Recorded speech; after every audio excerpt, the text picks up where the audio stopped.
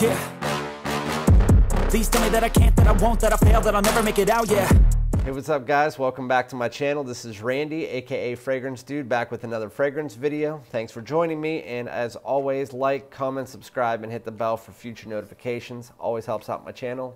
So in this video, I wanted to take it in a bit of a different direction and tell you about me as a fragrance reviewer, how I learned how to differentiate different fragrance notes in different fragrances. I'll give you a little history lesson about me, my channel, how I learned all that information. So I'm just gonna jump right into it. In 2019, my daughter and I, she was about 7 at this point in time, we were focusing mainly on our TikTok and YouTube Pokemon. She loved Pokemon, so we were reviewing Pokemon. And so I would do all that. We had 65,000 followers on TikTok and 10,000 followers on YouTube. I didn't care about monetization at all. I just wanted to do something fun with my daughter. She grew out of that over the year and a half that we were doing them. And so I came to a crossroads. Do I want to continue doing this and possibly get monetization, which I didn't really care about, or do I just want to stop it? I had a real interest in collecting fragrances. At that point in time, to me, notes were just muddled. I didn't care about fragrance notes. It was either I liked a fragrance or I didn't, and if I liked it, I bought it, and I had a collection of it. I like to collect. And so that was me. And so the one thing that made me turn a corner was in mid-2019, I was watching one of the fragrance reviewers. Again, I didn't watch them very often, but I was watching one of the fragrance reviewers who is still active today. I won't name a name. And I commented, hey, what are a couple cheapies that you could mention that would last long, they're under $50, and they smell great? They gave me Yop Homme and Azzaro Decibel. And I didn't know anything about either of them. I knew Yop Homme existed because it's always existed, but I never smelled it before. So I bought them. They weren't expensive. I bought it from Perfumania, I think at that point in time, because I didn't know much about fragrance net. So I bought it off Perfumania, I got them in, and if you watch any of my previous videos, I think that Yop Homme smells like dog shit. And honestly, dog shit smells better, and Azzaro Decibel was nothing better. I ended up actually throwing that down a hillside. But yeah, I commented back to him and said, why did you recommend these? And about 2 weeks later, he posted a video saying about his worst fragrance is Yop Homme. And I'm thinking to myself, are you kidding? So he had about 30,000 subscribers, and I'm thinking to myself, are you getting paid to do this?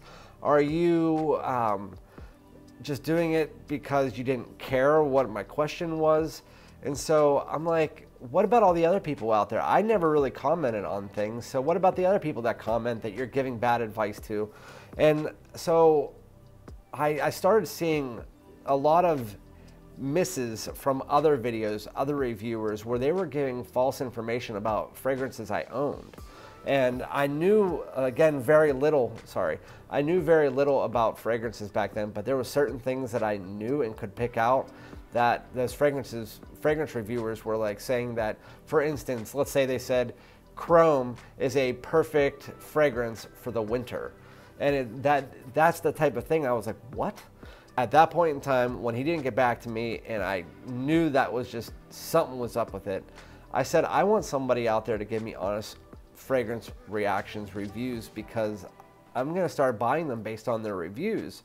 And my wife, I said, because a lot of the ones that I have are the ones that you can buy in store, but you can't buy anywhere else, and you're gonna be blind buying a lot of these. My wife said, why don't you start a review?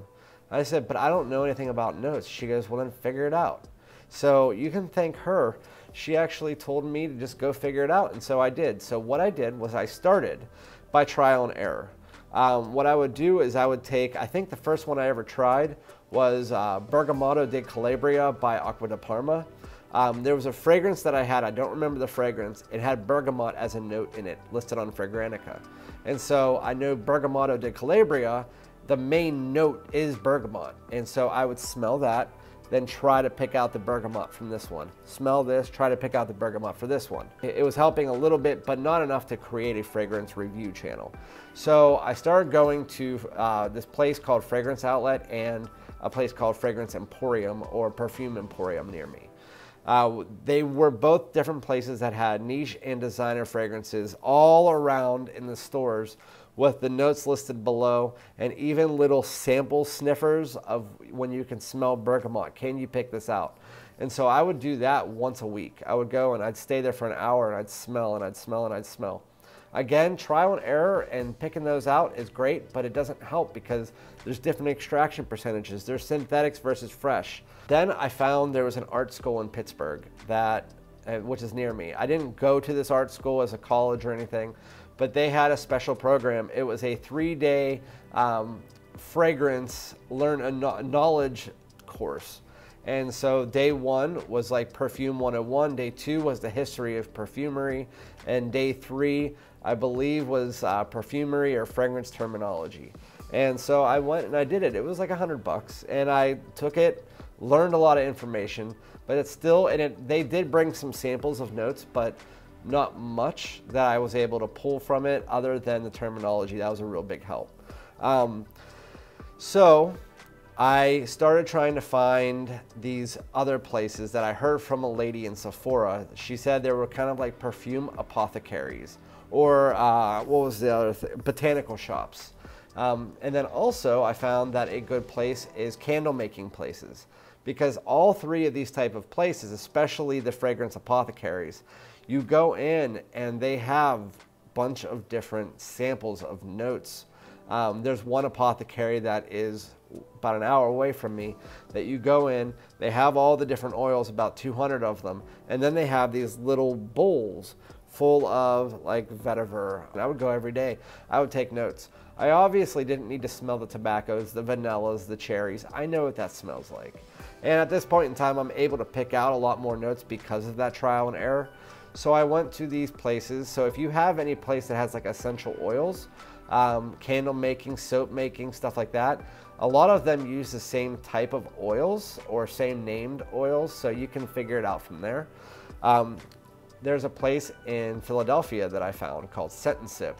You can make your own perfume there, but not only that, they had 500 different fragrance oils that I could smell. So I was there, I did that for 3 days. There was a place in Florida where they had samples of oud wood where I could smell, and sandalwood, and juniper berries and stuff like that that you can sample. So there's online sites, and the online sites that I wrote down here are Aroma Sanctum and Eden Botanicals. I had one that I used before.